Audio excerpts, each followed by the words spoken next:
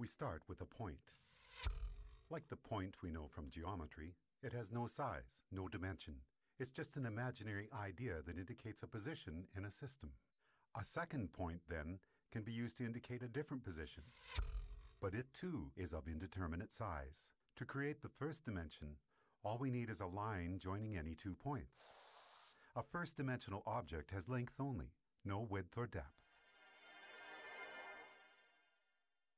If we now take our first-dimensional line and draw a second line crossing the first, we've entered the second dimension.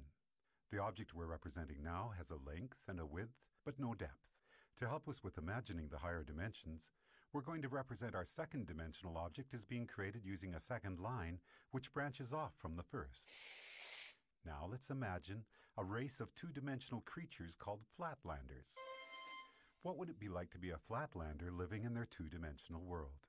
A two-dimensional creature would have only length and width, as if they were the royalty on an impossibly flat playing card. Picture this. A flatlander couldn't possibly have a digestive tract because the pipe from their mouth to their bottom would divide them into 2 pieces. And a flatlander trying to view our three-dimensional world would only be able to perceive shapes in two-dimensional cross-sections. A balloon, for instance, would start as a tiny dot, become a hollow circle which inexplicably grows to a certain size, then shrinks back to a dot before popping out of existence. And we three-dimensional human beings would seem very strange indeed to a flatlander.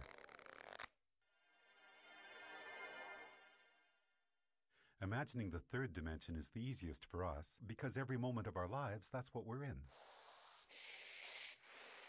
A three-dimensional object has length, width, and height. But here's another way to describe the third dimension. If we imagine an ant walking across a newspaper which is lying on a table, we can pretend that the ant is a flatlander walking along on a flat two-dimensional newspaper world. If that paper is now folded in the middle, we create a way for our flatlander ant to magically disappear from one position in his two-dimensional world and be instantly transported to another. We can imagine that we did this by taking a two-dimensional object and folding it through the dimension above, which is our third dimension. Once again, it'll be more convenient for us as we imagine the higher dimensions if we can think of the third dimension in this way. The third dimension is what you fold through to jump from one point to another in the dimension below. Okay, the first 3 dimensions can be described with these words: length, width, and depth. What word can we assign to the fourth dimension? One answer would be duration. If we think of ourselves as we were 1 minute ago, and then imagine ourselves as we are at this moment, the line we could draw from the 1 minute ago version to the right now version would be a line in the fourth dimension. If you were to see your body in the fourth dimension, you'd be like a long undulating snake, with your embryonic self at one end and your deceased self at the other. But because we live from moment to moment in the third dimension, we're like our second-dimensional flatlanders. Just like that flatlander who could only see two-dimensional cross-sections of objects from the dimension above, we, as three-dimensional creatures, can only see three-dimensional cross-sections of our fourth-dimensional self.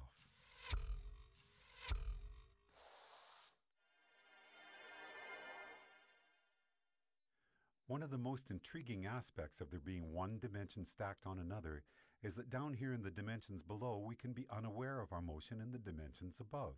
Here's a simple example.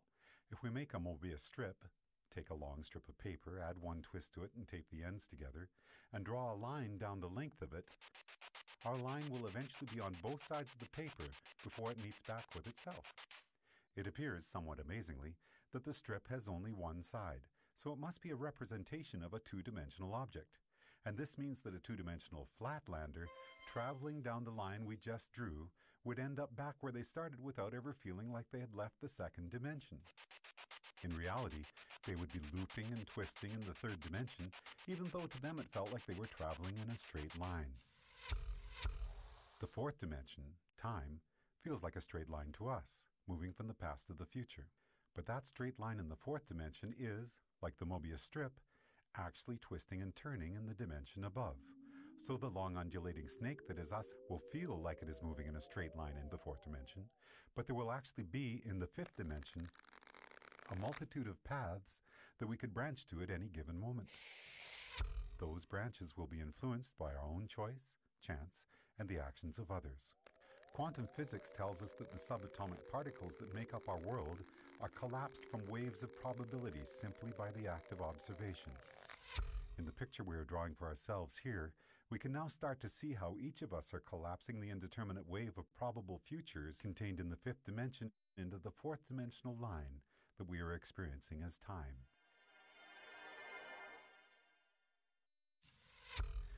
What if you wanted to go back into your own childhood and visit yourself? We can imagine folding the fourth dimension through the fifth, jumping back through time and space to get there. But what if you wanted to get to the world where, for example, you had created a great invention as a child that by now had made you famous and rich? We can imagine our fourth dimensional selves branching out from our current moment into the fifth dimension. But no matter where you go from here, the great child inventor timeline is not one of the available options in your current version of time. You can't get there from here, no matter how much choice, chance, and the actions of others become involved. There are only two ways you could get to that world. One would be to travel back in time, somehow trigger the events that caused you to come up with your invention, then travel forward in the fifth dimension to see one of the possible new worlds that might have resulted. But that would be taking the long way. The shortcut we could take would involve us folding the fifth dimension through the sixth dimension, which allows us to instantly jump from our current position to a different fifth dimensional line. In our description of the fourth dimension, we imagine taking the dimension below and conceiving of it as a single point. The fourth dimension is a line which can join the universe as it was 1 minute ago to the universe as it is right now. Or, in the biggest picture possible, we could say that the fourth dimension is a line which joins the Big Bang to one of the possible endings of our universe. Now, as we enter the seventh dimension, we're about to imagine a line which treats the entire sixth dimension as if it were a single point. To do that, we have to imagine all the possible timelines, which could have started from our Big Bang, joined to all the possible endings for our universe, a concept which we often refer to as infinity, and treat them all as a single point. So for us, a point in the seventh dimension would be infinity, all possible timelines, which could have or will have occurred from our Big Bang. When we describe infinity as being a point in the seventh dimension, we're only imagining part of the picture.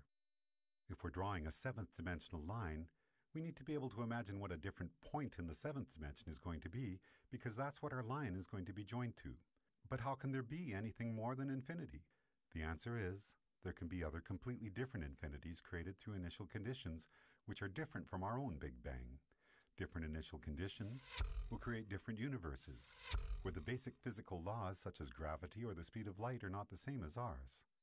And the resulting branching timelines from that universe's beginning to all its possible endings will create an infinity which is completely separate from the one which is associated with our own universe.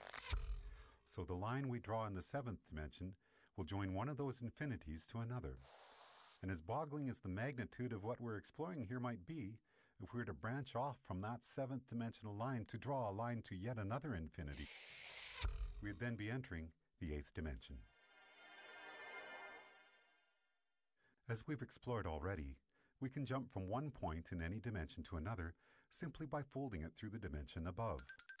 If our ant on the newspaper were a two-dimensional flatlander, then folding his two-dimensional world to the third dimension would allow him to magically disappear from one location and appear in a different one. As we're now imagining the ninth dimension, the same rules would apply. If we were to be able to instantaneously jump from one eighth dimensional line to another, it would be because we're able to fold through the ninth dimension.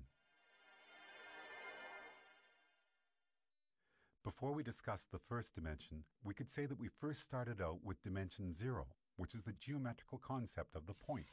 A point indicates a location in a system, and each point is of indeterminate size.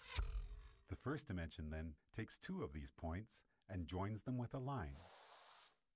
When we imagined the fourth dimension, it was as if we were treating the entirety of three-dimensional space in a particular state as a single point, and drawing a fourth-dimensional line to another point, representing space as it is in a different state. We often refer to the line we have just drawn as time. Then, in the seventh dimension, we treated all of the possible timelines which could be generated from our Big Bang as if this were a single point, and imagined drawing a line to a point representing all the possible timelines for a completely different universe. Now, as we enter the 10th dimension, we have to imagine all the possible branches for all the possible timelines of all the possible universes and treat that as a single point in the 10th dimension. So far, so good. But this is where we hit a roadblock. If we're going to imagine the 10th dimension as continuing the cycle and being a line, then we're going to have to imagine a different point that we can draw that line to. But there's no place left to go. By the time we have imagined all possible timelines for all possible universes as being a single point in the 10th dimension, it appears that our journey is done. In string theory, physicists tell us that superstrings vibrating in the 10th dimension are what create the subatomic particles which make up our universe, and all of the other possible universes as well. In other words, all possibilities are contained within the 10th dimension, which would appear to be the concept we have just built for ourselves, as we imagined the 10 dimensions built one upon another.